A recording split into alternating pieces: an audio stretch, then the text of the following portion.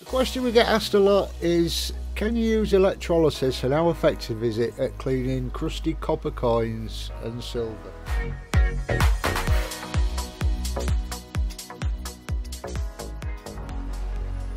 First you need a power supply. This is what we're using.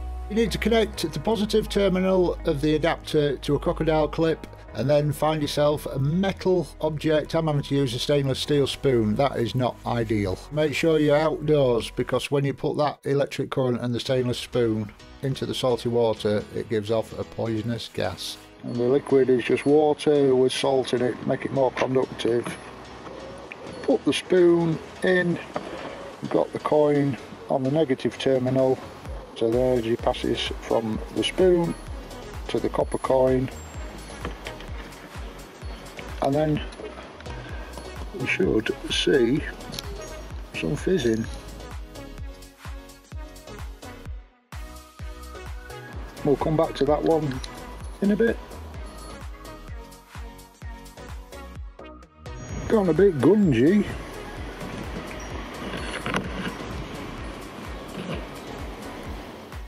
We can make out that it is possibly a ship halfpenny now, not a 2p. I wonder how toxic that stuff is.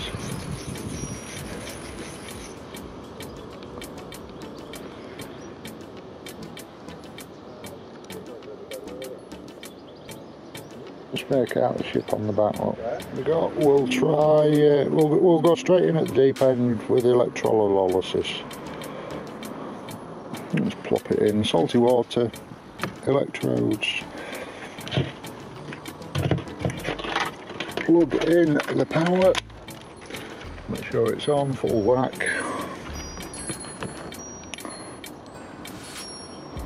Do we have a connection? It's fizzing up.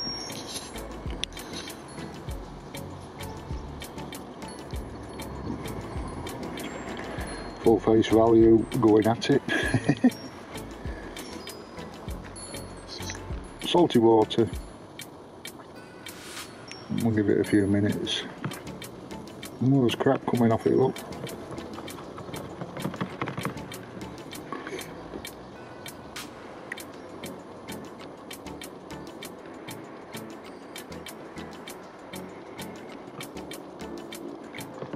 That's cleaning up lovely, that.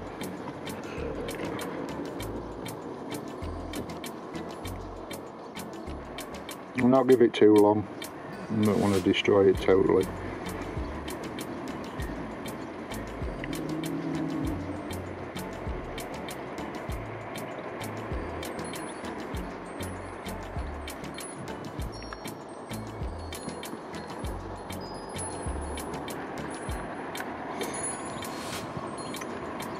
Keep moving it about so I can see it.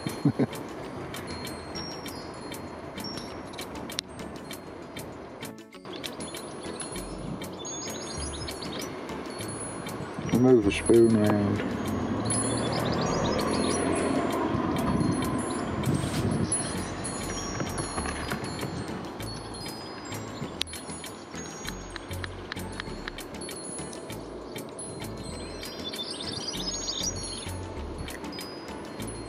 Don't want to damage it.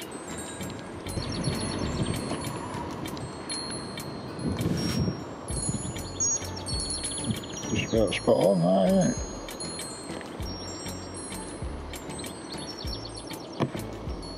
If you enjoyed the video, found it useful, more videos on cleaning, ultrasonic cleaning, coin tumbler cleaning and brick acid cleaning. Subscribe, link in the description. Thanks for watching, take care, we'll see you soon, bye.